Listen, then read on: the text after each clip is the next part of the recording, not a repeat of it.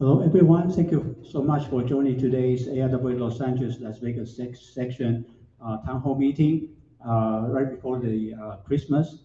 And today we have very distinguished speaker and very exciting topic. It's going to be fun. So we encourage you to have to enjoy the meeting and have a very interactive, interesting conversation. But before we start the program, just some announcement. For folks online, if you have any question, please click raise hand on Zoom and wait for speaker to get ready. Or it's better at the end during Q&A, but if the speaker doesn't mind, you can ask a question in between. But please respect the speaker's pace of presentation. He has prepared very fantastic slides. So it's good you enjoy it first. If you want to type in Q&A, that's fine, but then the priority will be lower because people cannot hear you directly, but we'll do our best. You can put also in chat for networking, but it's better you can speak out your question. Please click raise hand to get a microphone access. For folks online here, we have this beautiful Longdale library. Really appreciate. It's really fantastic. It's a very nice room. And then the restroom is right outside of this entrance. If the librarian didn't see you, you have to wave hand to them so they can open the door because it's locked. They can click and they can open the door for you. Officially, there should be no food in this room. If you any trash, please outside in the library entrance. There's a trash can. There's also a water fountain over there. And if you're really hungry, you need coffee across street, just 30-second walking. There's a corner burger and coffee and hamburger if you want. And the other thing is, because we only have one microphone, this is for the speaker, so the speaker can repeat the question, but actually the microphone is on the TV. Regularly, if you speak out, people online should be able to hear you. So it shouldn't be a problem. But if there's they cannot hear you, folks online, especially Charlie Bono, Colonel Bono, Charlie, please let us know you cannot hear us. And we'll do the best using the microphone. So a few words about AIAA. I'm talking about try to wait for more people to join online. AIAA, as you know, is a nonprofit organization, also professional society. So we have journals, books for people to write articles, papers, and public books. And we also have national conferences like Ascend in the summer next year will be combined with aviation. Also, SciTech is January 8th to January 12th, just right after the New Year. That's a national event. For the local chapter after this one, the next town hall meeting presentation is going to be January 20th, which will be in the same Longdale Library for hybrid event. It's talking about the first 2 decades of human space flight. And then followed by January 27th by Michelle Evans about the very inspiring and very sad story about Mike Adams and the story of the pioneers for X-15. So we have more event coming up, but we'll announce it gradually. So I think it's gradually into the schedule. So our speaker today, Mr. Ren Simberg, is a very experienced aerospace professional. You already saw his bio online, so I don't want to repeat everything, but just some highlight. He used to be a manager, project manager in Rockwell International here in Downey, and he also worked at Aerospace Corporation here in El Segundo. He is expert in this space transportation, orbital transfer, space tether and lunar resource utilization. And later on, he moved on to a career for being a book author, speaker, freelancer, and he is the founder and president of this company, very interesting, called the Integrable Space Science. So you'll hear a lot from the speaker today. So it's a great opportunity we can learn from speakers' expertise and the long years of experience and his opinion, which is very vital for all the space activity right now. As you can see, this month, SpaceX is going to test again for Starship. Subatic is going to launch their first lander ever for America to get back to the moon after Apollo 17. So it's a very exciting time, but at the same time, there are a lot of things to consider. So our speaker today will explain to us. So without further ado, let's welcome Mr. Ren Simberg.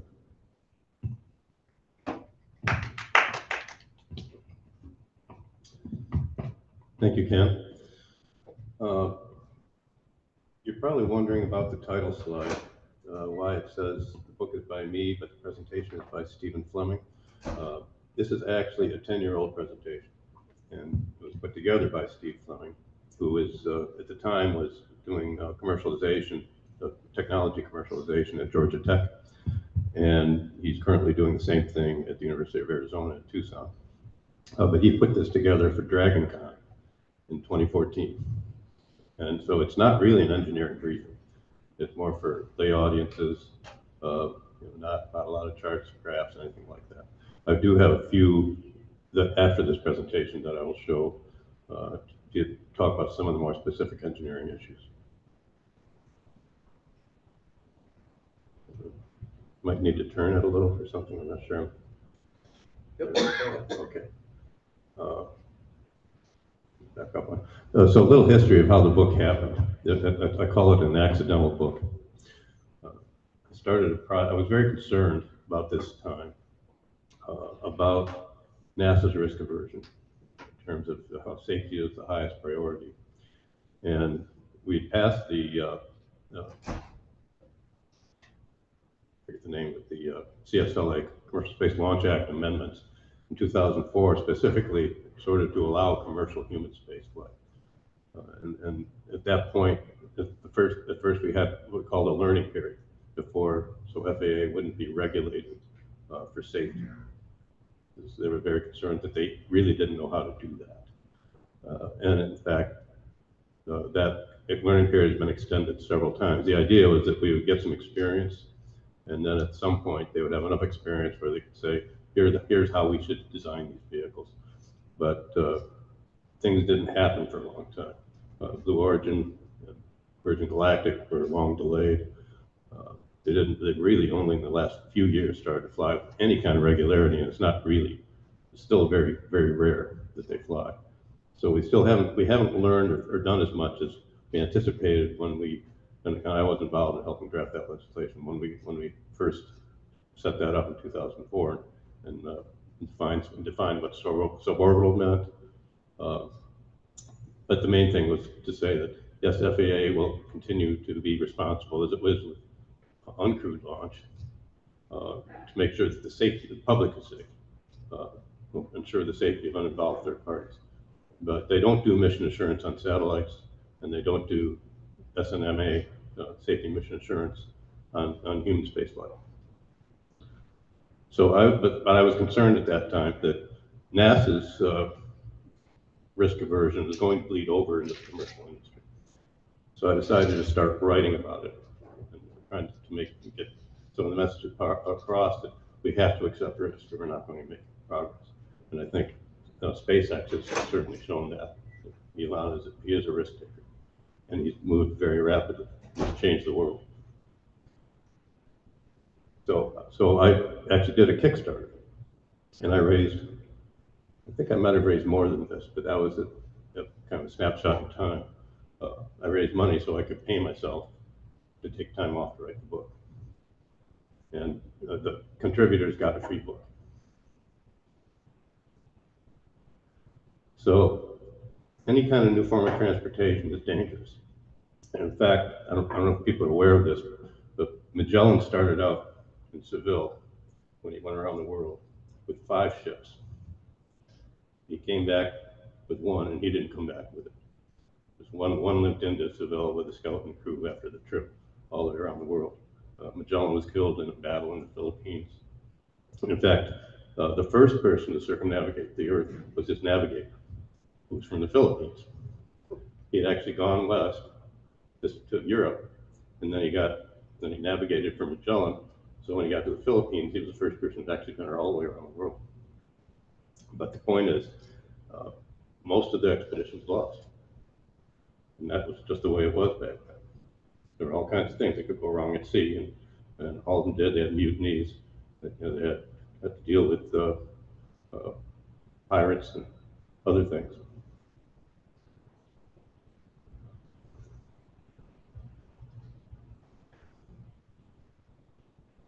Doesn't want to move. Well, 1 second.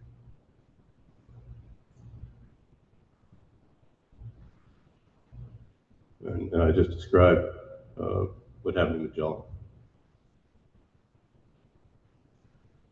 So any new form of transportation, until we really learn how to do it, people are going to be injured, they're going to die.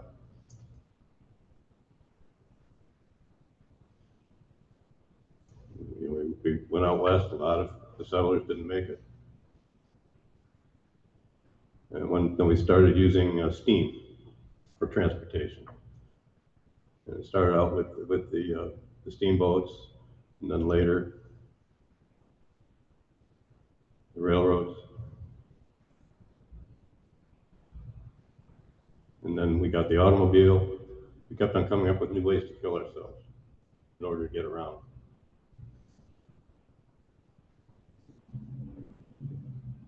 And this has resulted, of course, in a lot of regulations. Now we have traffic signals, we have stop signs, we have speed limits, we have all these things. We have regulations about how cars' brakes should perform, how they should be designed, how much redundancy they should have.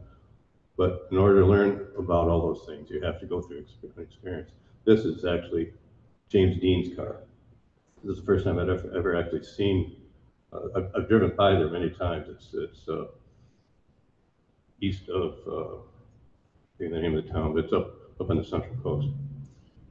And he was driving a Corvette, crashed into a tree.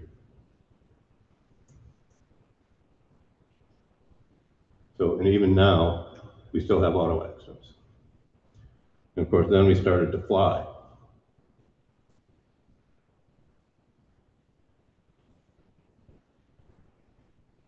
And we did the airmail for a while. The government was doing it. And eventually, they shut it down because too many pilots were dying, but then it became privatized. But it really did provide a good market to help develop aviation in the beginning. So this is sort of the history here. We fly only in completely safe conditions, which that means there's a lot of times you're not going to fly. Just as today, but there's a lot of times you don't launch because the condition, weather's not right.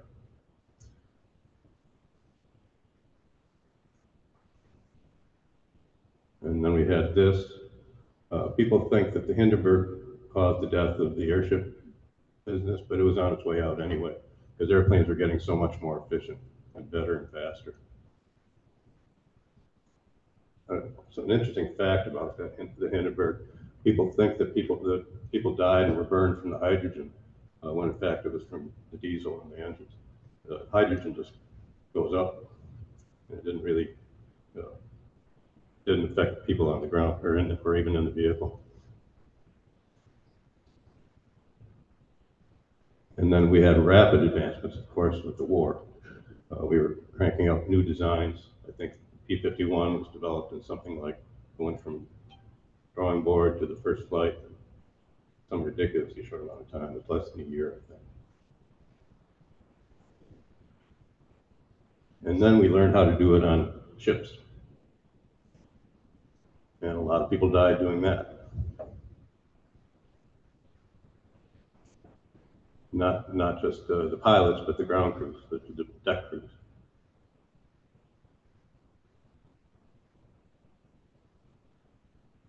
And we only really learned how to do it relatively safely in the 1980s when they came out with the Hornet and the Tomcat.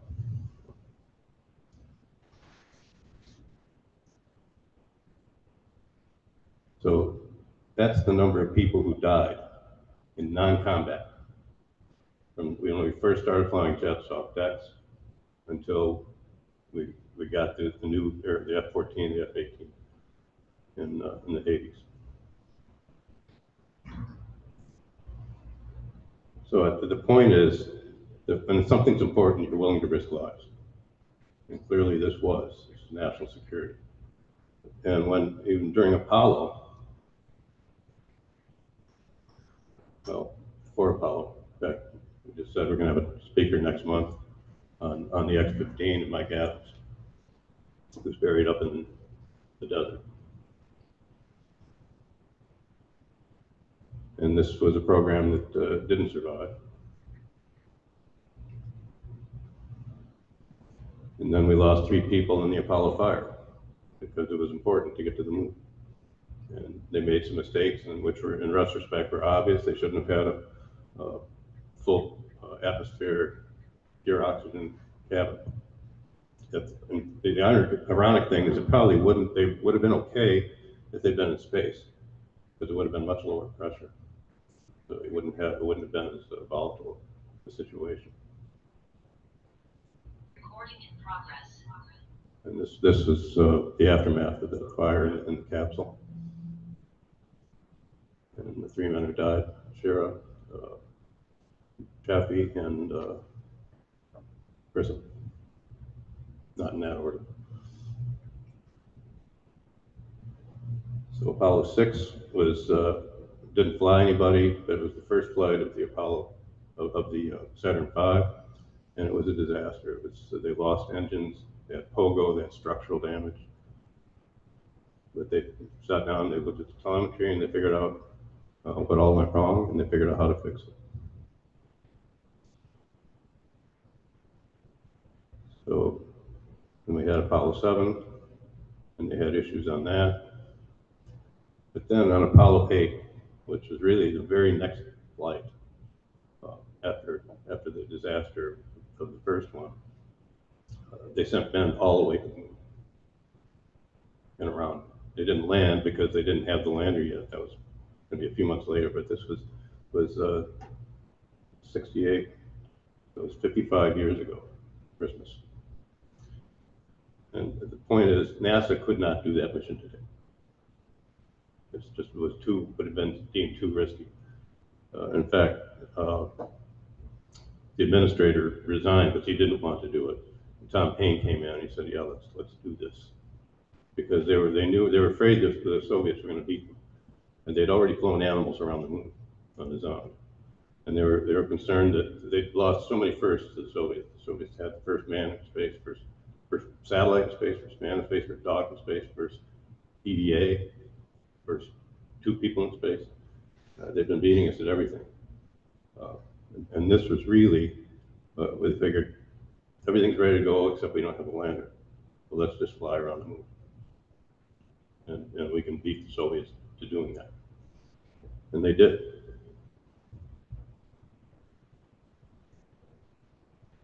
And then we started to land. And in fact, we really won the race with Apollo 8. If people think it was Apollo 11, that's when we actually did what we said we were going to do. But the Soviets quit racing after Apollo 8 and after the N-1 blew up on the pad. They didn't, and then they started pretending they hadn't been racing. But that was when we really won. But on that first flight, that first crewed flight, Neil and Buzz thought they had maybe a 50% chance getting back. Then we had Apollo 13. And Apollo 13, we were very lucky, not to take anything away from all the daring do and the brilliant things that they did to get that crew home. But they were lucky. If it had happened on the way back from the moon, if that oxygen tank had exploded in the command module on the way back, they would have died because they wouldn't have had the LEM as a backup. And that was the point where they really decided we got to quit doing this or we're going to kill somebody. And that's where the risk aversion really started.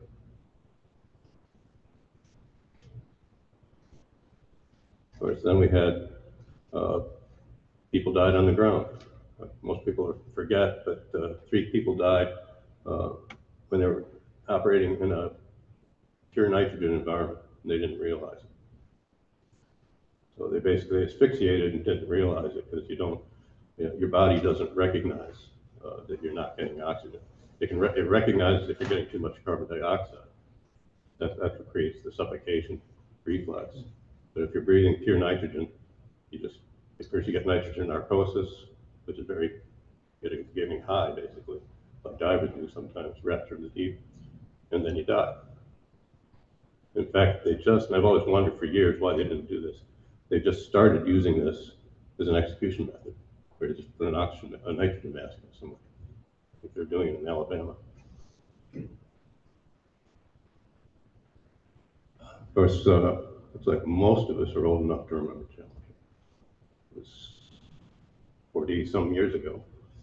I was actually in Downey working at Rockwell that morning, and we had there was a kickoff of a meeting between the Air Force and NASA and us. We were one of the contractors for these new what they call the Space Transportation Architecture Study, which is there's been an ongoing fight between the Air Force and Marshall Space Flight Center about what the next vehicle should be, what was supposed to come after shuttle. So basically, the White House said, knocked heads together, said, you guys get together and do a study, have industry do a study, and figure it out. So Rockwell had a contract, Boeing had one, I think General Dynamics did. So anyway, this is a kickoff meeting on the morning of January 28th, 1986. We were having a kickoff meeting in Downey. And one of my colleagues came running in, as they were about to get started. If you ever heard the expression, white as a sheet, he came in, he said, Soda Voce, I just saw a Challenger explode. He was coming from the mission control room over in Building 6. And you could kind of see the news move through the room. People started getting up and going to find phones, because they didn't have cell phones at the time. They had to find a phone to call, Florida or Texas or Alabama, and say, start making arrangements for flights to go home. But, that was a remarkable confluence of events that caused that.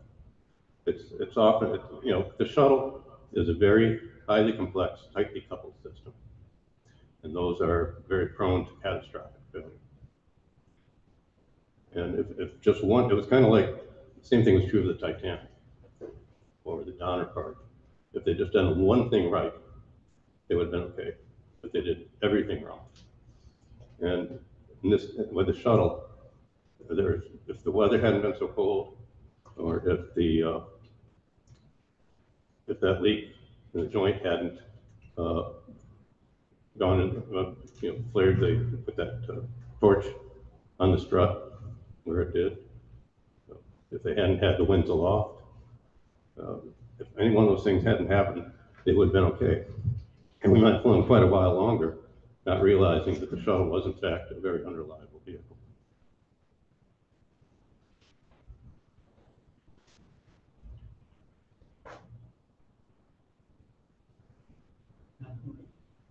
It's not.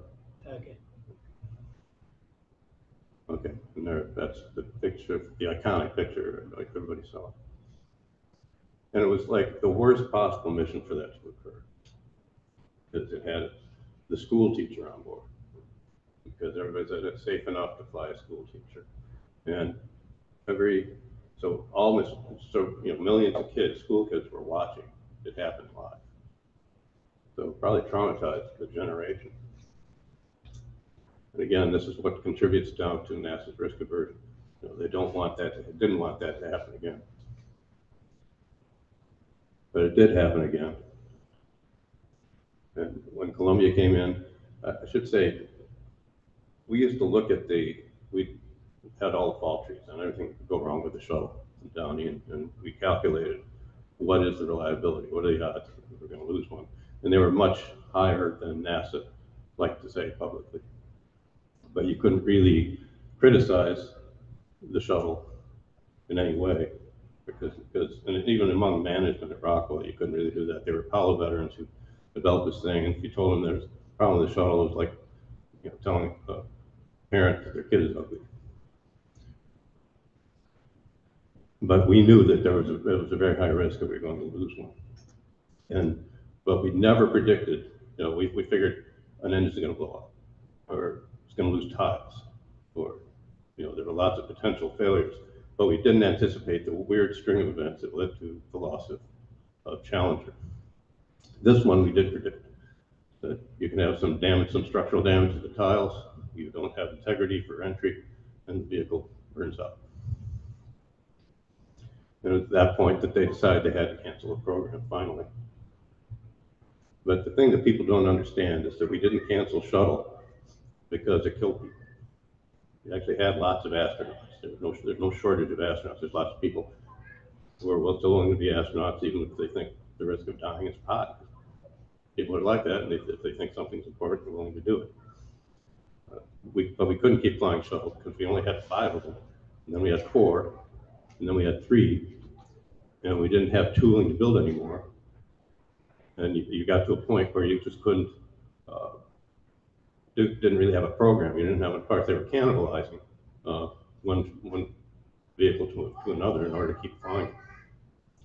So it really was not a practical program. So the point is that it wasn't canceled because it wasn't safe. It was canceled because it wasn't reliable. And you can't have a reusable vehicle that's not reliable because the cost of reusability, cost of unreliability is too high if you intend to keep your vehicle.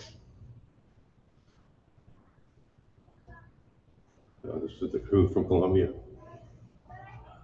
Now, the point I like to make, if somebody on my blog once said, if we wanted to show that we were serious about space, you would set aside something like Arlington and say, this is where all the people who are going to die opening up this frontier are going to be interred. Now, NASA actually does have something like that down at the Cape. It's the Space Mirror Memorial, and on it are the names of people who have died in space or trying to get into space. And there's room for playing more on it. But it's important to recognize that we are going to lose people. And it's unrealistic to think that we're not. Recording in progress. This was pretty spectacular. We didn't really learn about it till the 90s. After the Soviet Union fell, we got access to a lot of the documents. But it was an explosion in Baikonur of still not clear if it was supposed to, I think it was supposed to be a Mars probe. But it was caused by lots of people were on the pad at the time. So it killed a lot of people. It happened because there was a timer that went off prematurely and ignited the second stage. That's how they're stating that. But the Soviets lost people. These 3 died when the valve stayed open on entry before they got into the atmosphere and evacuated, and they didn't have suits.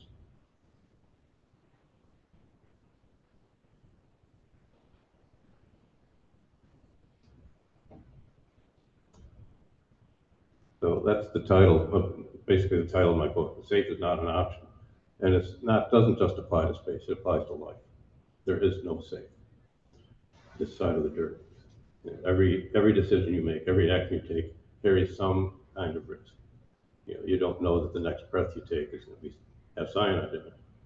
That doesn't mean stop breathing. Hubble was an interesting case where it had to be serviced, but they didn't. And this was after Columbia, and they didn't want to. People don't realize if Columbia had gone to ISS, it would have been okay. They could have inspected it. They could have decided, well, it's not safe to bring this thing home. and we'll hang out there and send up another shuttle.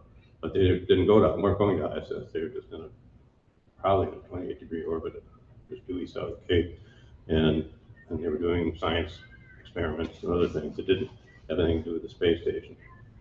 So they had no place to go. They had no safe haven up there. And so because of that, and Hubble's in that same orbit, they didn't want to, Sean O'Keefe, who was the NASA administrator when Columbia happened, didn't want to have to tell any more families that their loved ones were killed in space shuttle. So he thought it was too risky to send somebody up to fix the Hubble, and he canceled the rescue mission. And of course, there was a huge uproar from the astronomy community about that, because Hubble's been giving us a lot of good data, and still is. And then Mike Griffin came in 2005 and reversed that. And some people argue, well, for the cost of that mission and considering the risk, we probably could have built a better space telescope and launched it than to do that rescue mission. But again, it's kind of an emotional thing, an irrational thing, but people said, no, we want to fix Hubble. So they reversed the decision, and they did end up flying. It was one of those times in which the astronauts, the ones who were scheduled for the mission, actually did recognize and say, yeah, sometimes we have to risk lives to make progress.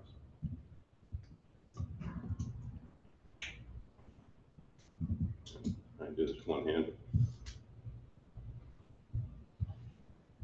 Oh, that's good. So anyway, that's the kind of risk and reward that NASA has to do, and has to do more of.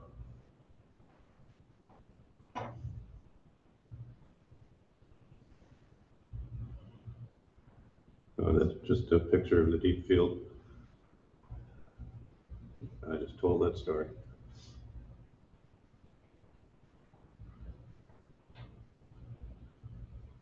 Yeah, so as I said, shuttle was canceled because it wasn't reliable. There was too many compromises that had to be made because of the budget situation that they had in developing it in the 70s. And the other problem with it wasn't fully reusable. It was only partially reusable. And ironically, the parts that weren't reusable caused both accidents. In the case of Challenger, it was the SRBs. They say they reuse them. Well, they don't really reuse them. They rebuild them. Basically, you get back they got back the segments, empty segments, and they have to put them back together with new field joints and re-pour. So I've become more rebuildable than reusable. But one of those joints is what destroyed Challenger. And in the case of Columbia, it was the external tank, because the vehicle wasn't designed to be hit by ice as it was taking off. So in neither case was the orbiter, the reusable part, the cause of the accident. So to me, that sort of validates that reusability is a good idea, if Elon hasn't already done that abundantly over the last decade or so. So with space station, we had some interesting issues in terms of safety.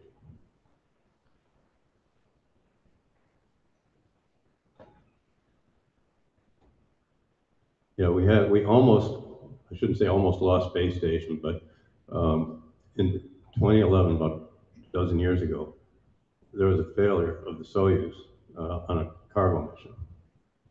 And it was kind of complex situation, because you have to understand, until Crew Dragon started flying a few years ago, they couldn't have more than 6 crew on the station, because they insisted on having lifeboats for everybody. And the lifeboats were basically Soyuz capsules. They had to have 2 Soyuz at the station at all times.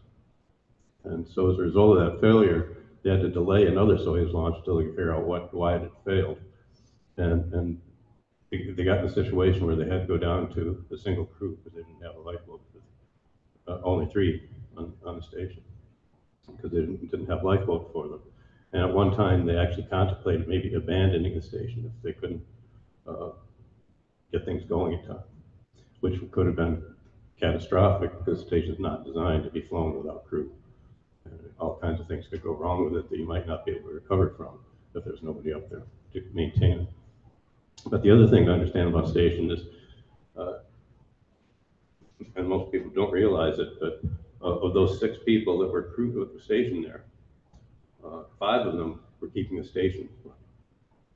Which meant there was only 1 person available for research. So we were only getting, if research is essentially the reason we built it, but we were only getting 1 person here per year.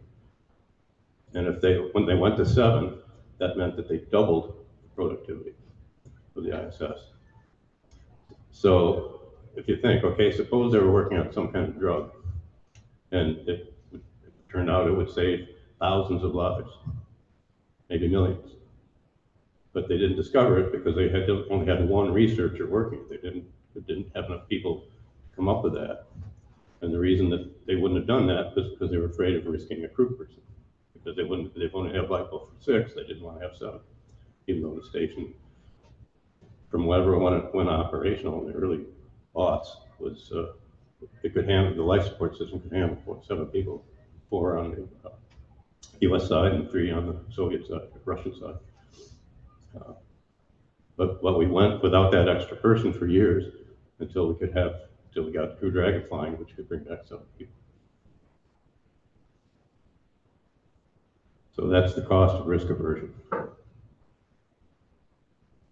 Now compare it to what we do at the South Pole, at Emerson Scott Research Station.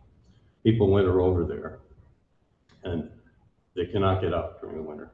There's no way to evacuate them because the weather is just, the winds and the cold and everything. There's no vehicles. We can just get them in there. In fact, people have gotten sick. Jerry Nielsen came down with, she was a physician, fortunately. I think she was the physician, and she got breast cancer. And they did manage to airdrop some medicine to her, but she couldn't be evacuated until the spring.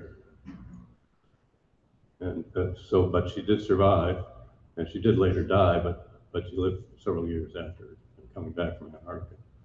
But the point is, we don't have lifeboats for people down there. And I suppose you could say, well, NSF should spend billions of dollars developing something that can get into that station in the winter. But they don't do that because it makes no sense. But that's the attitude that we have towards space station.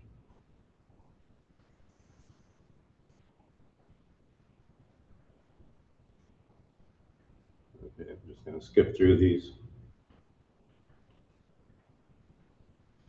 So on the very first flight of Cargo Dragon, Ken Bowersock, my point is, he said you could have safely flown that mission. He said it would have been a nice ride. It went up, did a few orbits, came down, landed in the ocean, all within the biggest difference between that. I mean, they made a lot of improvements when they went to Crew Dragon, but the fundamental difference is they put in a life support system for thermal management and air, that sort of thing. But the point is, if it had been important to get to ISS, they could have done it with Cargo Dragon. But it wasn't important. It was more, they weren't, they should have been important because we gave Putin millions, hundreds of millions of dollars during that time period from when we retired the shuttle in 2011 until Crew Dragon was flying. And gee, wouldn't it have been nice to stop that sooner than we did?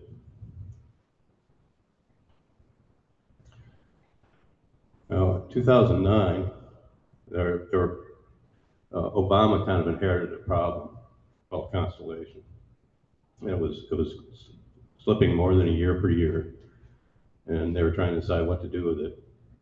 And so they put together a commission led by Norm Augustine, who had been the head of such a commission prior to that. But he's famous in the industry for a book that he wrote back in the 80s called Augustine's Laws, which I highly, highly recommend. It's still very relevant. It hasn't changed much. as is unfortunately my book. So they had to say, what are we going to do with Ares 1, Ares 5, and Altair and Orion? And they recommended what the Obama administration did, which was to develop commercial capability of getting people into space. And this is also something important because this hasn't really been stated explicitly in NASA. But if you're not going to expand humans into the solar system, stop wasting money sending them into space at all. But the Congress didn't like it because it didn't necessarily send the taxpayer money to the right zip codes. You know, they wanted to stick with what they had, and that's how SLS and Orion survived.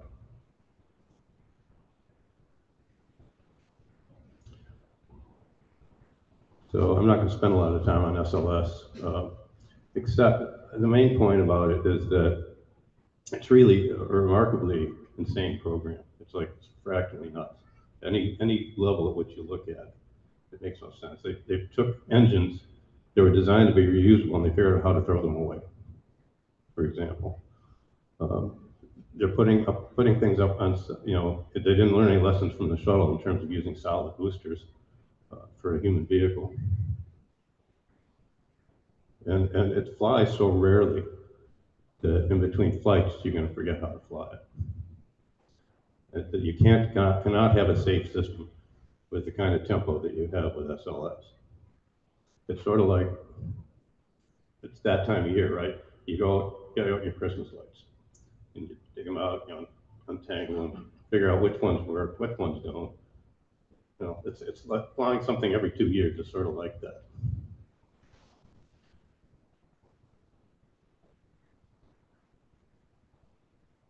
I'm not sure exactly. It's a hard chart to read, so I'm not going to talk about it.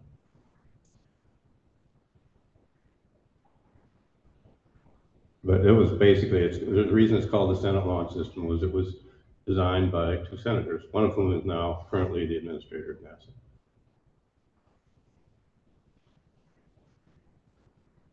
And I don't know whether to talk about the Apollo cargo cult or not. After World War II, or during World War II, all the Micronesian islands, you know, were kind of invaded by all these British and Americans. They would come in and they'd clear a jungle, clear out a land strip. These giant silver birds would come in carrying manna from heaven, you know, cigarettes, candy, canned goods, all this stuff. And then a couple of years, and this is the first contact. This is like a pre-industrial society. It's the first contact with modern industrial civilization, right? So after they all left after the war. So they said, they kind of shake, what happened? So they decided to try to replicate it. They would build airplanes like this. They would build thatch control towers in hopes that the big silver birds would come back. So it was called a cargo cult by the anthropologists.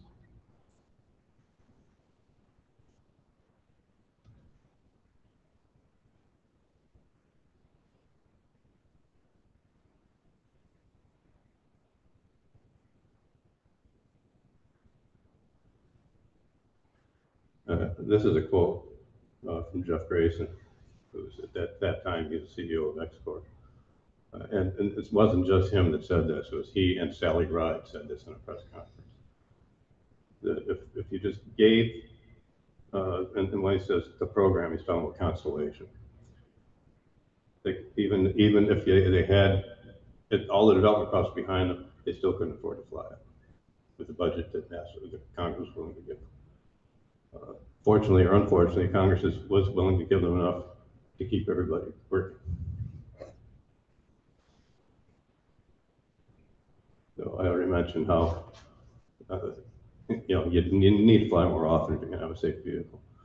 And this is a 10-year-old slide, but it's kind of held up. We know we spent over $20 billion on the program now, and we got one flight out of it.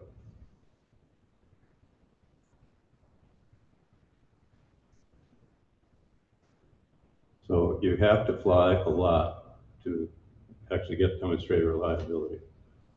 And I'll talk about this more after this presentation when I go into the last few slides. But you're not flying enough to maintain proficiency, and that's both those reliability and proficiency have implications for safety. And Steve Squires pointed this out also several years ago.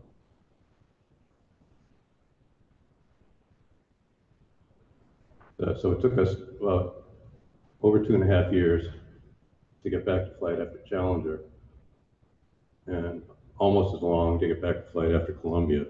And again, that's just emphasizes why we could not keep flying shuttle. And I made the point earlier about how rapidly the P-51 was developed, 117 days. And we just can't do that anymore. And the Air Force is starting to worry about it. Space Force is starting to worry about it, that we can't, and it's not just the Navy's worried too, we can't build ships as fast because they've been shutting down all our shipyards. We can't keep up with China.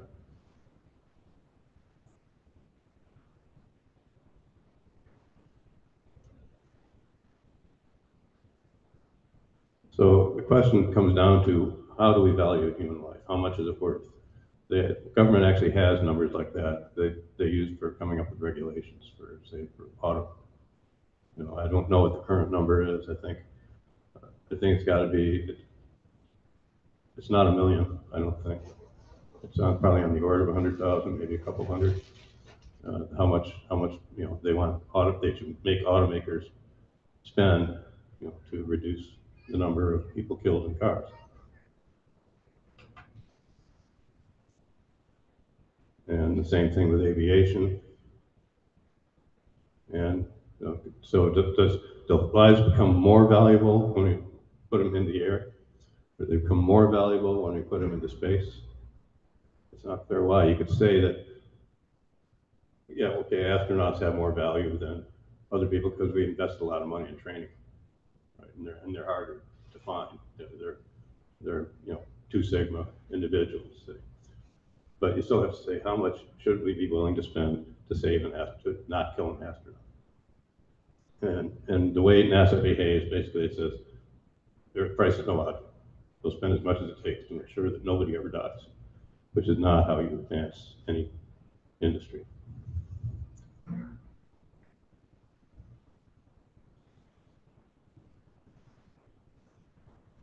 So that's Mike Rowe, you know who he is. He's kind of ranted about this stuff himself, talking about how if safety, and I say if safety is your highest priority, that says actually doing what you're trying to do is a lower one.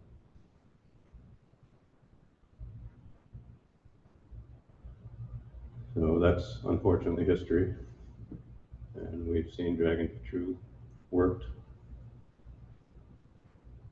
Again, this is a 10-year-old chart. This is the state of the industry in roughly 2013.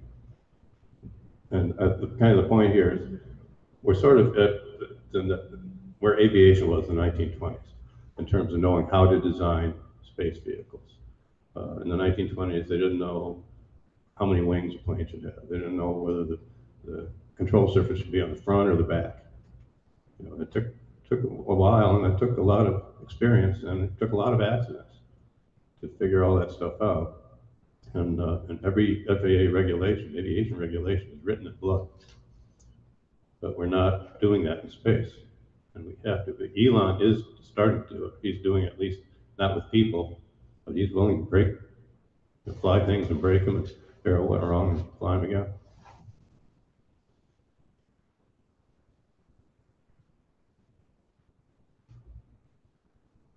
So the Commercial Spaceflight Federation was heavily involved in writing that, coming up with that learning period.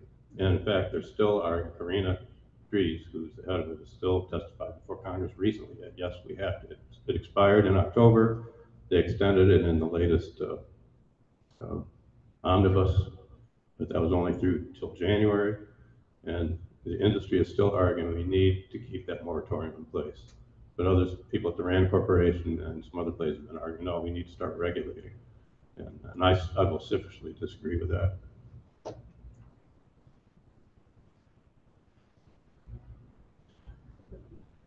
And so the question is, and people always predict, well, we have to regulate because if we ever have an accident, it's going to destroy the industry, which I think is nonsense.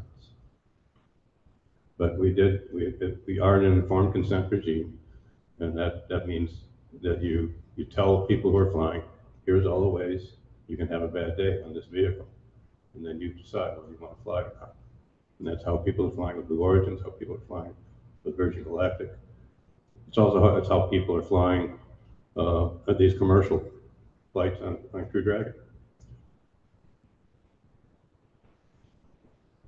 But no, accidents don't kill industry.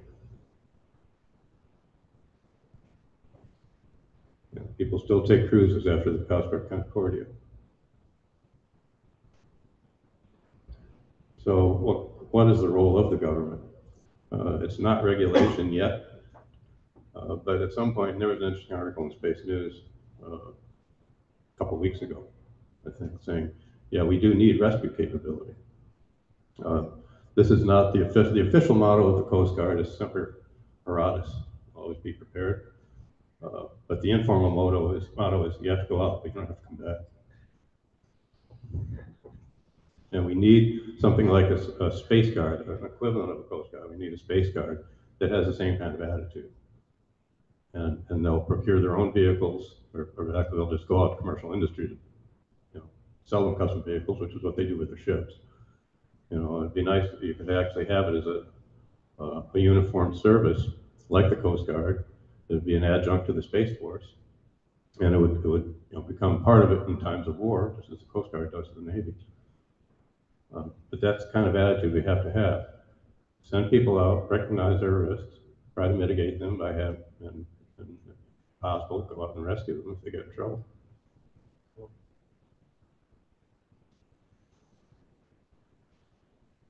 So I think that might be the last chart. Yeah, and the book is available, still available. It's print on demand at Amazon, if anybody wants to buy it. Yeah, I think that is the last one. Switch to the other. Yeah, you want the Yeah, I want the other PowerPoint.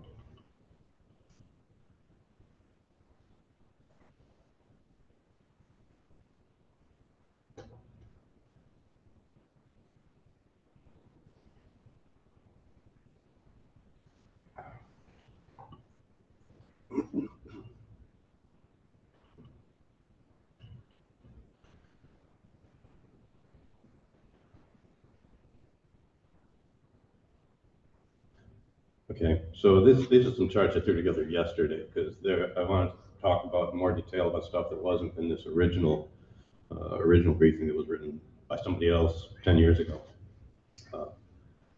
But NASA's approach to safety is fundamentally irrational. It's driven by politics more than, you know, any kind of sane systems engineering.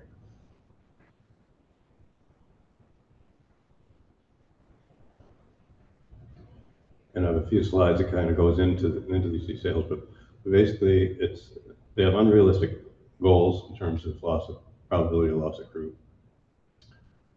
When I say instinct for the capillary as opposed to the jugular, I mean, they will focus resources on some aspect that's not that dangerous to begin with while ignoring much more hazardous things. Because they do things so seldom, you know, they spent 10 years, more than 10 years, depends on how you define it, when they started SLS, because it was really like they'd already started Ares 5, which was, SLS is sort of a descendant of, but it's been, you know, it was over a decade to develop it without a single flight. And all they could do in terms of assessing reliability was doing PRAs, rather than flight experience. Elon has flight experience. SpaceX has flown, I forget how many now, but hundreds of flights. And they have a demonstrated Bayesian probability that reliability is very high. And the other thing is you'll see these detailed PRAs, and they'll have like 5 digits of precision on something, one of the factors of which they barely know within an order of magnitude. And, you know, that's the first thing they teach you in engineering school. You know, don't use more figures of precision than you have. And they have an arbitrary loss of crew requirement. I think it was 271 to 270, I think, was for commercial crew. Where does that number come from? Phil McAllister told me one time, you don't want to know where that number comes from. But I'm sure it has a lot of astronaut input. But the point is that it's arbitrary and it's unverifiable. You know, how do you verify that that vehicle has a 1 in 270 probability of loss of crew? So I apologize for the quality of this chart. It's a figure in the book that I had to blow up. But it kind of describes where these numbers come from. So on the left, you got crew safety per launch, so 1 in 100, 1 in 1,000. Turned out that shuttle was about 1 in 100. Just demonstrated we lost that many crew out of how many we flew. 1 in 10 is probably, that's like Russian roulette.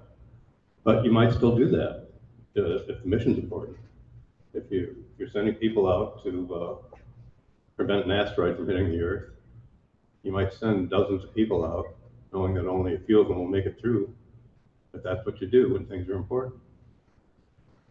So the target was 1 in 1,000, and this was sort of the justification about why we had to have a crew escape system. And again, it's thinking from the 60s in Apollo. We have to do everything the way we did in Apollo. That even, when Mike Griffin announced Constellation in 2005, he called it Apollo on steroids, because the problem is we got to the moon with Apollo. We did it the worst possible way because we were in a hurry. But somehow it's become the paradigm. It's the existence proof, and it can't be done any other way.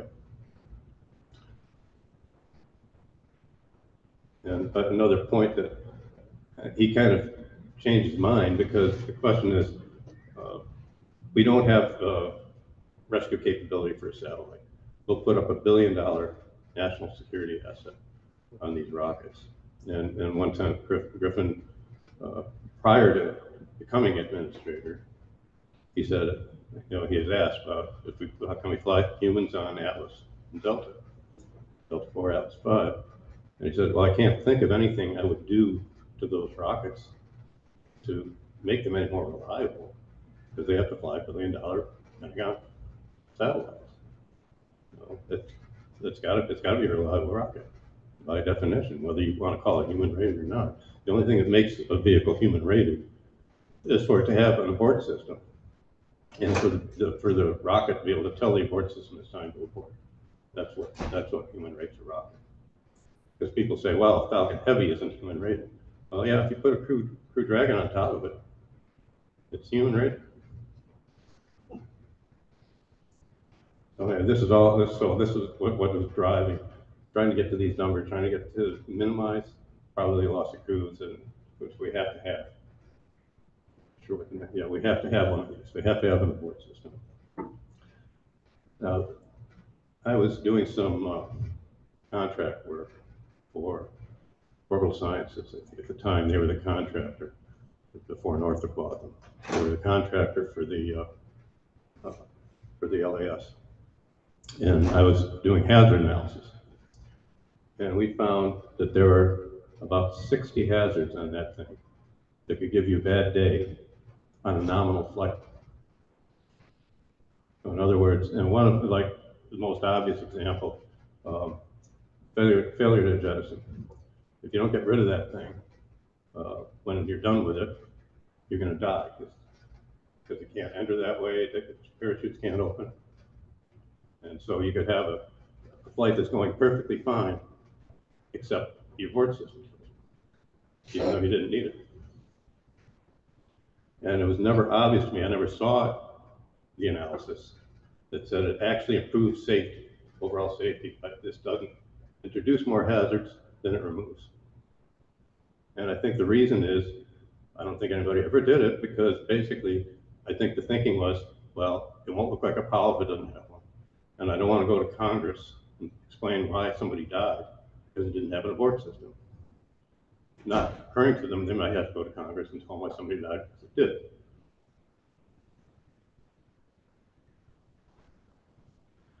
But here's another point about the misallocation of resources. And by the way, that thing weighed 14,000 pounds. It doesn't cost you 14,000 pounds of payload because you don't take it all the way to orbit, but it still costs you a lot of payload and expense and cost. And you throw it away every time. You hope to throw it away every time. You don't even want to use it. It's a very expensive insurance policy. But this is a lunar mission.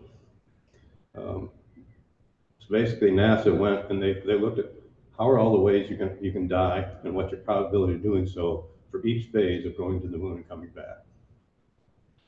So the biggest part of that pie you can see is you're most likely 1 in 4 chance of dying on the moon, doing something on the moon. Landing is danger. The big one is returning in at the time they were calling the crew exploration vehicle, which is always a silly name. I thought you're not exploring crew, but that was prior to it being named Orion. They were calling it the CEV, and so you have a 20% chance of dying on descent, and you have about 17% chance of not doing the proper injection into Earth. But so if you look at all those, ascent is 3%. 3% of the total risk of a mission to the moon and back is on the rocket going into space. And yet they were spending billions to make that safe while they weren't spending anything on anything else. They weren't spending any money on the lander. They were spending very little. I guess they were doing that CEV, which became Orion. But it seemed like a gross misallocation of resource to worry so much about how to get into space when we know how to do that. We've been doing it for 60 years and not be spending any money on how to make the rest of it safe.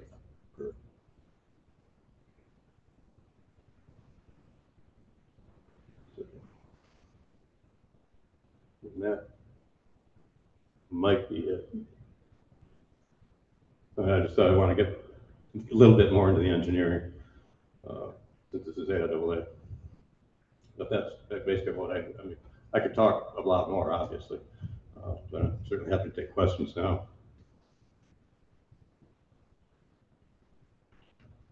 I think this is the next chart. Yeah.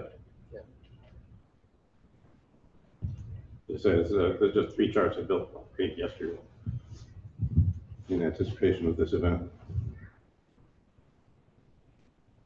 So any questions for folks here? It sounds like you're advocating a Coast Can you Guard. speak a little bit louder? Sure. It sounds like you're advocating for a Coast Guard. A space guard, Space yes. Yeah. I highly look up Google. Go to thenewatlantis.com. I don't know if you're familiar with the New Atlantis. It's a quarterly journal of technology and society and ethics. And I've written many long essays there. But about 12 years ago, a colleague of mine, a business partner, wrote an article called, I think it's called "A Coast Guard for Space."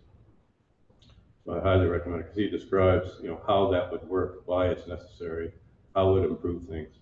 But we do need some sort of something to perform constabulary duties. Go out and inspect the ships. Are they up to spec? Do they have proper rescue things? The same sort of things the Coast Guard does down here. We should be doing in space, and I could give a whole other talk on the subject of why the best place to base that would be in equatorial low Earth orbit. Absolutely. Because then you have access to anywhere. It's the most responsive possible place in cislunar space to be able to get anywhere quickly. And the only problem with that is that we don't have any equatorial launch sites. But I think in the future, that's 4 degrees off. It's supposed to do a dog leg, but that's not ours. It's France. And but I think the solution is going to be when Starship starts flying, they'll start doing sea launch because they'll want to do that anyway from point to point. And so you can do that from the equator. Launch from one platform, land the booster on one downrange, maximize your payload so it have to do a flyback. And then it self varies. You just fuel it up on the one that you landed it on and fly it back by itself. So like I said, that's a whole separate subject. But I do think that that's the future. Most things should be, most things that don't have to meet some other inclination should be in equatorial. Yeah, it sounds perfect. Yeah. You do need a maintenance crew.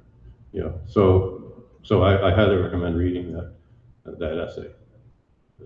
It kind of it lays out all the issues, the problems we have with the current structure between DoD and, of course, this was written for Space Force, which really isn't a force. It's a corps. Let's be honest. Like the Army, like the Army Air Corps was before it became the Air Force. But Trump wanted to have a Space Force, so they call it Space Force, even though it's cool. But this is all before that, and a lot of people got confused. There was a lot of discussion about this in the last decade.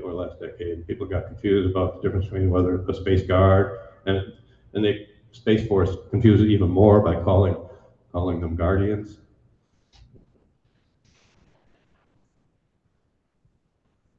So, any others? Yes, I have a question. That was a very interesting retrospective presentation. Thank you. My question is, how do you think risk assessment will be sort of quantitated in terms of the volume of crews? I mean, even to today, the maximum number of passengers in any one mission will be, I don't know, maybe at best half a dozen, something like that. Not even that with current technology. But now you're talking about Starship and projected passengers of maybe up to maybe 100 passengers. And so, how do you think that volume of passengers might affect sort of the evaluation of risk assessment when you increase the number of potential? Well, obviously, the bigger the vehicle, the higher the loss if everybody on it dies. I don't think, and Elon himself has said, we're not going to fly people on this thing until we've flown it a lot. I mean, he wants to deliver Starlinks with it. He wants, but I think at some point we have to get kind of more in an airliner mode.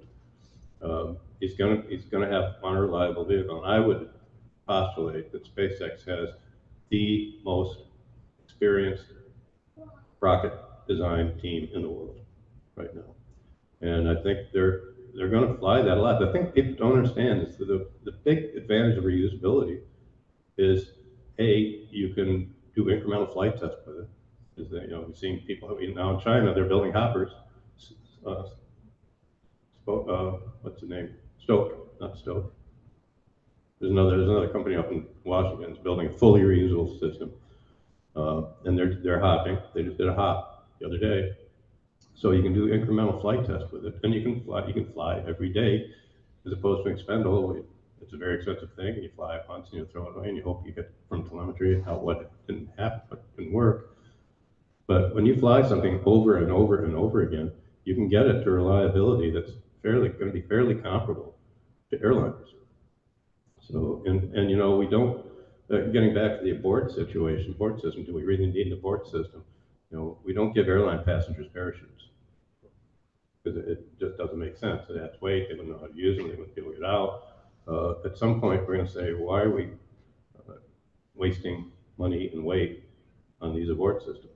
When you look at SpaceX's Falcon 9 record, for example. And there are plenty of people who'd be willing to fly. I'd be willing to fly without an abort system. That's because space is hazardous. This is the harshest frontier we have ever faced in our history. And since we came down from the trees onto the savannah, but we kept on moving. We moved across. We went to the Arctic. We figured out how to go to all these other places. Okay, now we're going someplace where there's no air. And how do we do that? Well, the same way we did it, conquered the Arctic. We did it with technology, with fire, furs, weapons. So we'll be doing the same thing in space, but we have to accept that people are going to die when you open up the frontier. So I don't know if I answered your question. Obviously, it's a bigger disaster when you kill a lot of people than if you kill a few. But I would say with risk assessment, that's the other thing that drives me crazy about NASA's approach is they say, this is the probability of loss of crew. We want to design to this. and we want to human rate it, whatever that will mean in the future. I think it's an obsolete concept from the 60s myself. And I wish we could purge that phrase from our vocabulary. But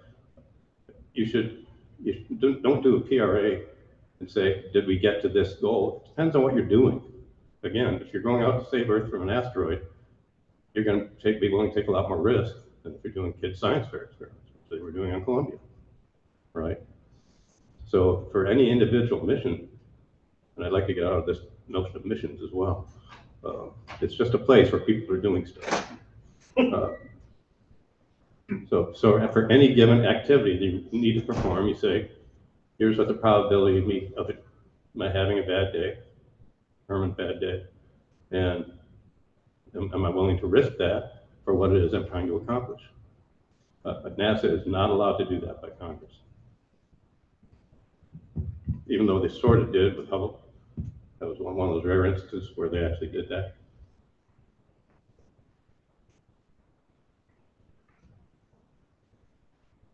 Okay, so AC, is that okay for you? Yeah, that sort of has and I'm sorry, my name is Adrian, and my apologies for not mentioning my name. Thank you, appreciate it. Thank you so much, AC. Mr. Martin McLaughlin, do you want to speak out your question? Yeah, okay. Hi.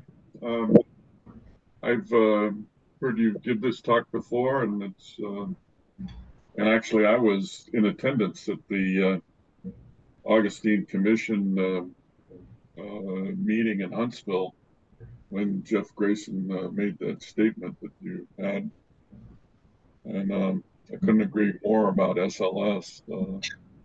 It's incredible. But I've been exposed slightly, I don't know a lot about it, but I've been exposed to the Navy's SubSafe program. And I'm wondering what you think of that, if you're aware of it. I'm aware of it, but that's all I am. I don't know. Yeah. I don't know anything about it. Okay. But I'm sure there are lessons to be learned. Particularly, I was at Northrop Grumman when we were competing for CEB, and we at the time we had just acquired the bunch of the shipbuilding, so we had an opportunity to have some of those guys come in and talk to us about it. But it was basically trying to figure out, if something went wrong, how could you get back to the surface? Was their focus. Yeah, there were stories. In fact, I think Rob White wrote a book about that, about World War II. It was fictional, but basically, they open the hatch and you just make sure you don't hold your breath. Just let the bubbles flow as you rise. That depends on how deep you are, obviously. But that brings up another interesting point, that in terms of what's going on right now in terms of regulations, there's this kind of battle right now going on between the White House and Congress over who should be regulating orbital activities. And the White House Space Council just came out with a proposal and said, well, FAA should be put in charge of orbital transportation, on-orbit transportation, but give Commerce regulating facilities, like the commercial space stations. And I disagree with that. I think I wrote an article, in fact, I think it was in the New Atlantis several years ago, called "Keep FAA's Head in the Clouds." I don't think they belong. I don't think they should be regulating anything in space. And so Congress pushed back on that. Senate pushed back on that this week, saying we want to have a one-stop shop for people to go to do things beyond the atmosphere. And I agree with that, and I think it should be Commerce. Commercial Spaceflight Federation, Marina thinks it should be Commerce. I think that's kind of the way that Congress is leaning. Rich Del Bello, who's head of the Office of Commercial Space, sure he's focused right now on sustainability and debris and that kind of thing, which is an important thing. But he needs a bigger remit. He needs a bigger budget. Well, So remember though that there's overlap because even even with Starship, it could be that their biggest market is point-to-point delivery on Earth. if that happens, that would be an FAA responsibility. Then now you got a mix, you got FAA doing that part, and whoever this other group is doing the orbital part or the in-space part. I don't know. It'd be nice to have one. And I've worked a lot on space planes, and there's a lot of overlap too. If you're trying to land on a commercial runway, do you have to deal with the FAA for that? But you have to deal with somebody else for orbital work. And well, we're dealing with mixing, launch and airspace already. In fact, the aviation industry, airline industry, is pretty unhappy about having to divert or wait or go around the Cape when they're doing a launch, and they're coming up with ways to mitigate that, minimize that. But obviously integrating space with the airspace, is an important thing to do, and there have been a lot of papers written on it. But the other thing that's happening is, in the midst of all this, is that NASA wants to certify, in the same sense that they certify SpaceX, they certify commercial crew. They want to certify these what they call them, commercial LEO CLDs, commercial LEO. Forget what the D is, but the commercial space stations, which they have to come up with an acronym for. Of course, they're commercial space stations, but they want to certify them for NASA use, and I think that's nuts. NASA, that's way out of NASA's lane. NASA is not a regulatory agency, and they shouldn't be certifying anything commercial. That was a mistake, I think. It was a bad precedent to let them do that with commercial crew. And I've actually been talking to Axiom and Orbital Reef and BAST and others, saying, look, we need to have united industry. Industry has to come up with what I call building codes. We need to develop our own standards, working with ANSI and other organizations like that, and NIST, which again brings the Department of Commerce in, right, to do this ourselves and not let NASA say no. Because if NASA is certifying things and that says, well, you weren't certified by NASA, so it's put you at a competitive disadvantage, in theory, maybe, if people believe NASA certification is a good thing or necessary. So that's kind of a battle that I'm working on right now. certainly, certification is important. I don't think, like commercial airlines are not informed to risk. You have certified vehicles. Yeah. And that's stood the test of time. The tremendous improvement in airline safety is undeniable, and a lot of that was due to the rigorous certification process. But NASA didn't do that. No. But I don't think FAA is the appropriate place to be certifying space facilities, and they're facilities. I think we should be treating them more like buildings. NASA doesn't say, well, I can't send somebody to the Sahara for this conference in Vegas because we haven't certified the Sahara for NASA use. They just say, you meet local building codes. Yeah, okay. So since NASA sends their employees there, we ought to be doing the same thing in space. I mean, space, people don't understand how different space is from aviation in terms of you don't have the kinds of, it's different kinds of problems. And things happen more slowly there, which is a lot of reasons a lot of people think, and it's been argued at science fiction conventions for decades, right? That the rank structure in the Space Force shouldn't be the Air Force rank structure, should be Navy. Because a lot of space operations will be very much more similar to naval operations than they are to air. But anyway, these are all very current topics right now.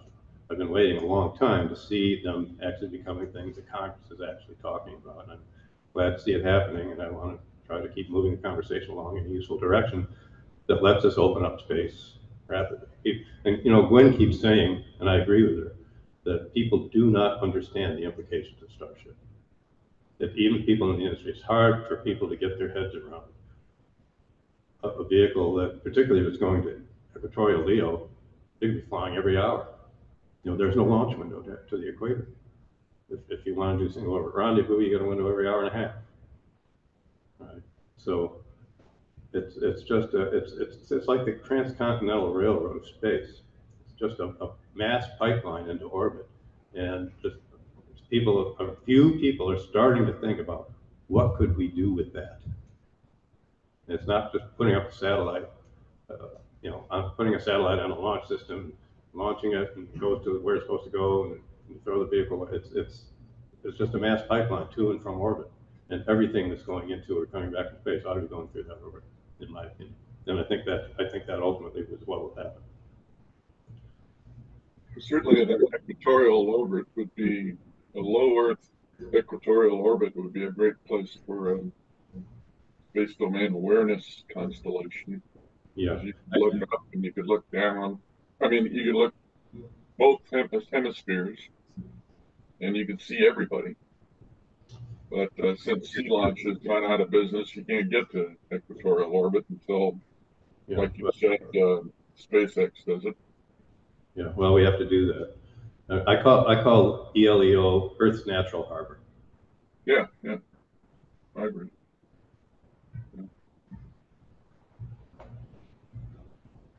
Okay, looks like Mr. John Decker, you posted a link. Do you want to speak out?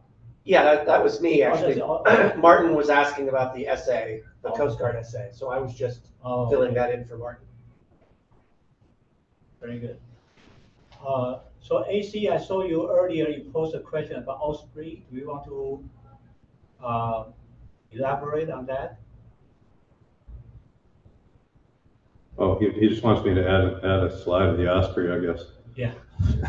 Oh yeah, in regards to the recent sort of accidents and the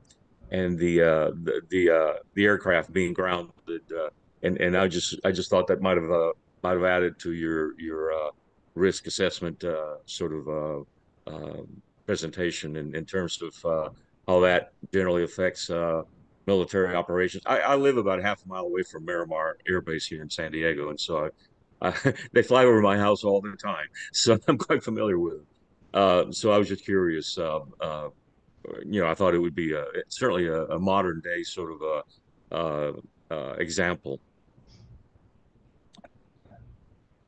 Yeah. Well, as I say, this briefing is literally 10 years old, and I didn't even try to update it to current events. But as I say, it's still surprising how much hasn't changed. But it's also how much has. I mean, SpaceX has changed the world, and I don't think it's almost like with a lot of the industry, it's sort of like the dinosaurs. The asteroids hit and they don't realize it yet. And if you don't figure out how you're going to operate in this new world, you're not going to make it. It's really just hard to believe that ULA and ESA are developing brand new expendable launch systems. Yeah, I mean, I told Clay Mowry years ago that Ariane 6 will be obsolete before it flies. And then he went to Blue Origin. So I guess at some point he realized I was right. Okay, Charlie, Colonel Bono, you post something on chat. Do you want to speak out?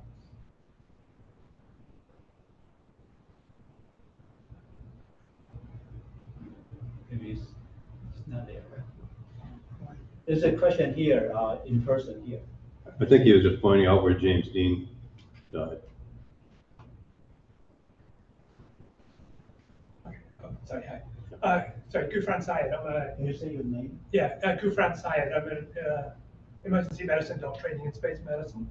So you talked about NASA being sort of pretty risk averse.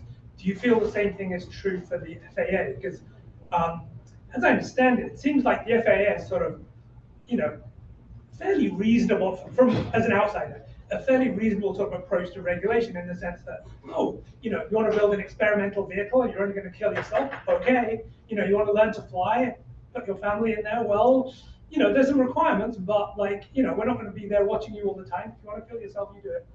You can kill other people, maybe not. All the way up to, okay, you want to fly civilians on an airliner. Right. Okay, now you need 1,500 hours, and Yeah, and that sort of tiered approach actually seems quite reasonable. Like, what's your sort of take on it? No, I do think the FAA does a pretty good job with aviation.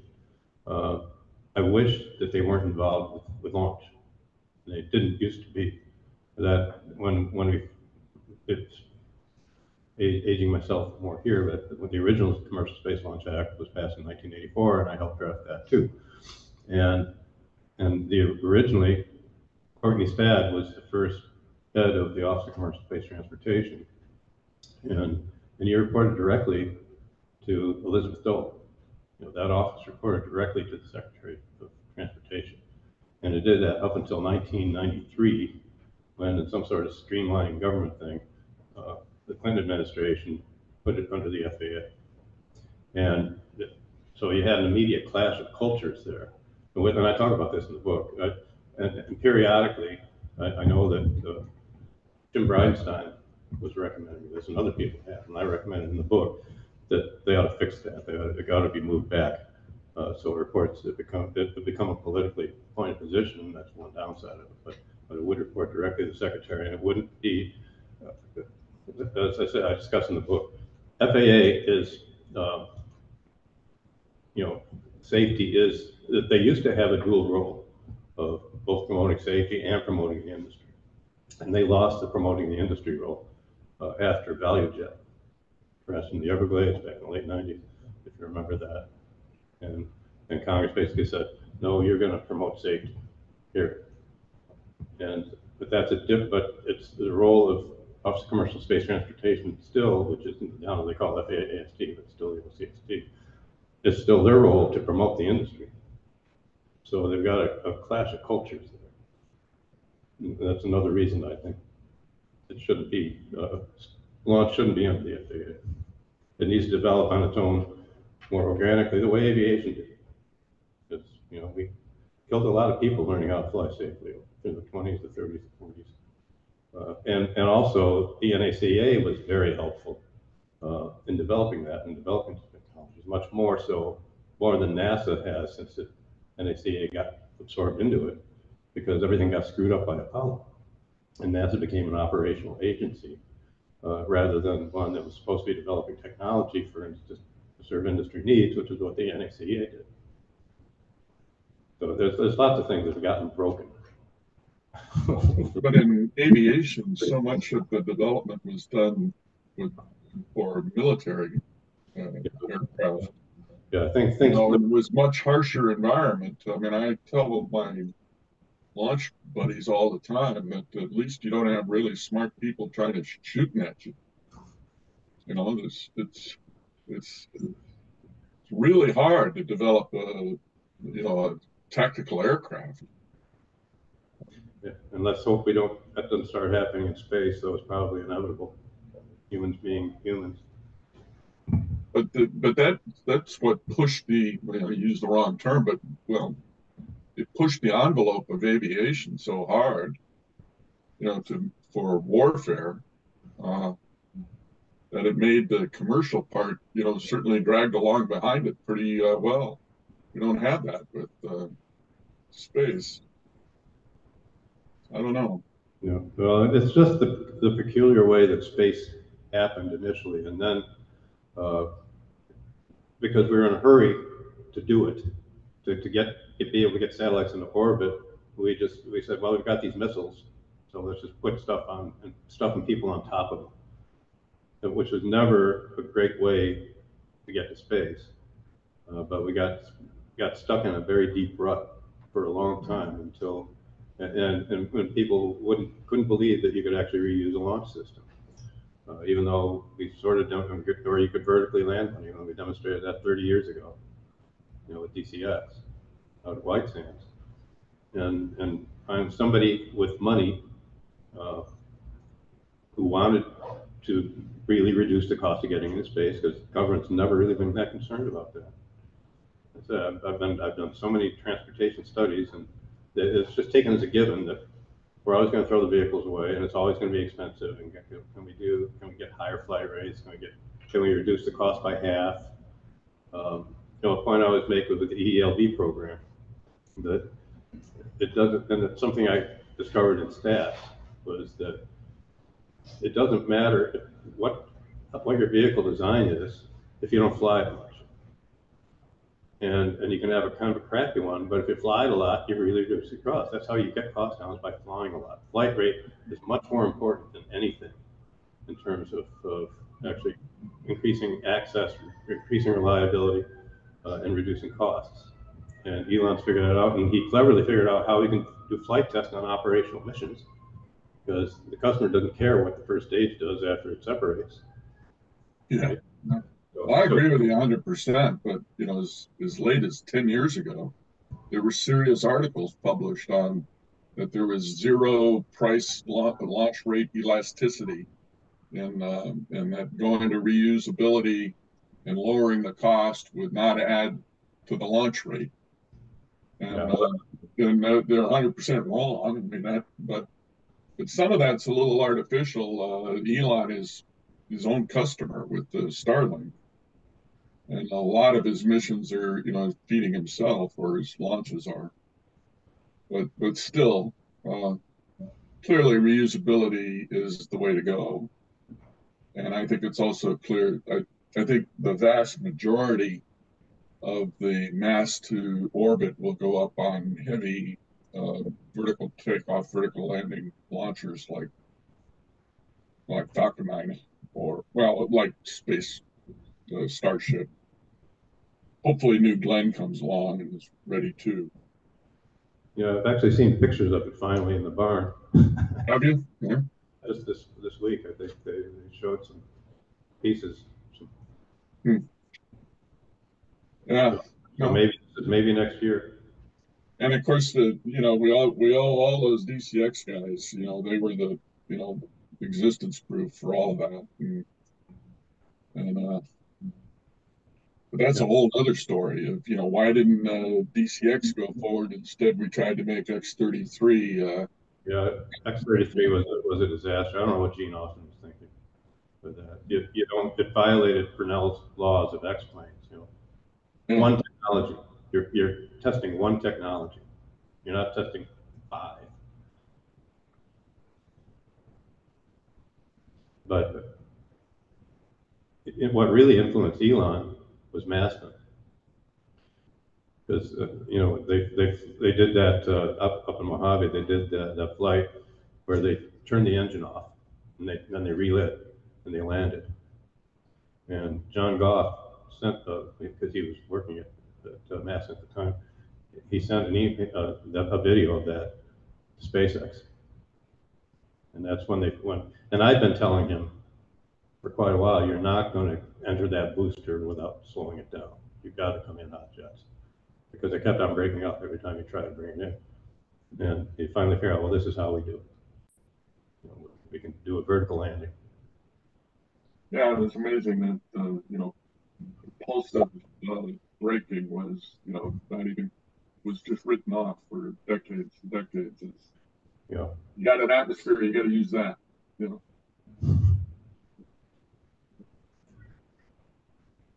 Yeah, that's the 3 rules of design. If you want to cruise, use an air breather. If you want to accelerate, use a rocket. If you want to turn, use a wing.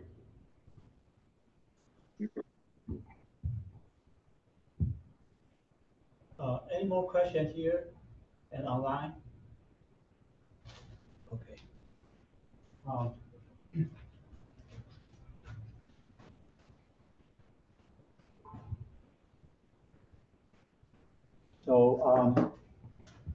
Actually, we do have, before we end the program, actually, I do have something to say. Right now, actually, our section, AWS Los Angeles Las Vegas section has been actually working on several events, several years about this launch safety. And right now, our public policy chair, Mr. Daniel Scalise, he is working in USC at Aerospace Safety Department. And we are working on a program with USC. I mean, it's not a program, it's an event for launch safety investigation. So actually, we are trying to reach out to people like Rain and people in those launch companies. We are trying to get people together to discuss about this issue. So actually, it has been in progress. So we'll keep working with Rain.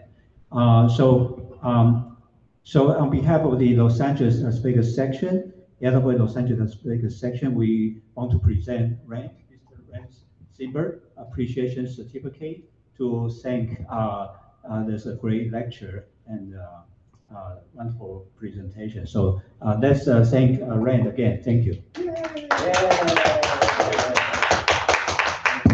Thank you. Well, as far as we understand, actually Ren has another lecture can give, so we hope we can work with him for coming up. But again, we'll stay in touch with Mr. Simberg for this. We're working on this launch safety issue. We are trying to do it at a conference, but we don't know whether we'll reach that scale right away the first time. But we do work on mini conference or just a meeting to get people together to discuss about it. So thank you so much again for joining today in person and online. So people here can continue to network. Folks online, if you still want to speak out, you're welcome to do so. So thank you very much again. Appreciate it. See you next time. Happy holiday. Happy New Year. Thank you, everybody. Thank you. Bye-bye.